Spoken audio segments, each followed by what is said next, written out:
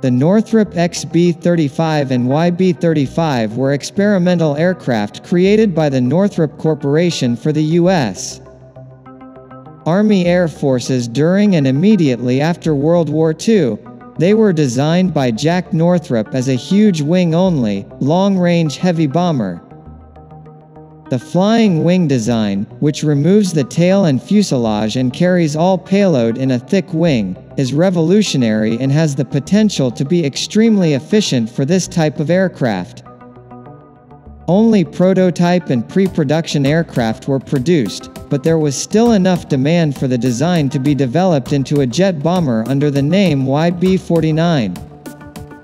8 Allison TG-180 J-35 turbojet engines were installed in 2 YB-35s in place of the 4 Pratt & Whitney R4360 radial engines that were formerly powering its dual contra-rotating propellers.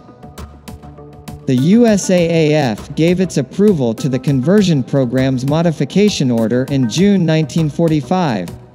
4 new vertical stabilizers were also added, in addition to the installation of jet engines, 2 on each wing installed on both sides of the jet engine exhausts. To minimize airflow down the sweeping wing, lowering lift rather than over the wing, 4 air dams were installed on the wings, extending forward from the vertical stabilizer. The new aircraft was YB-49. The first aircraft conversion project took over 2 years to complete, and the YB-49 No. 1, SN42-100-2367 made its first flight on October 21, 1947, when it was ready for flight testing. The results of flight testing revealed generally good performance. Nonetheless, the flying wing was doomed by stability during simulated bomb runs and political issues. Testing with both aircraft continued until the second YB-49 crashed on June 5, 1948. The second aircraft was prepared for its first flight on January 13, 1948. When YB-49 No. 2 lost control and crashed about 10 miles northwest of Muroc Air Force Base, the aircraft was doing its 25th test flight.